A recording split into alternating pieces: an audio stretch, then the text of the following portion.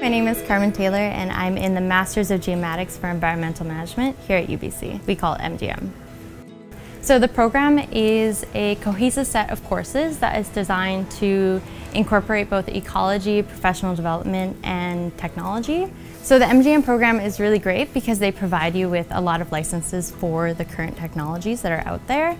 We work with ArcPro, ArcGIS, as well as Fusion and MV as well to look at satellite data, LiDAR point data, and mapping data.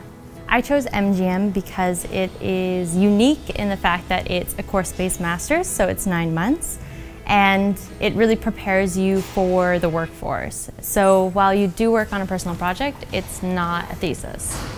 What I really enjoy about the MGEM program is the cohort that you work with. It's very collaborative. We go on a trip each year at the beginning of the year to really get to know your peers, and that really helps later on when you're doing technical analysis and you really have to work together. I think the most exciting thing about a career in forestry these days is the recent technological advancements and how it's kind of changing the game of how we look at the forest.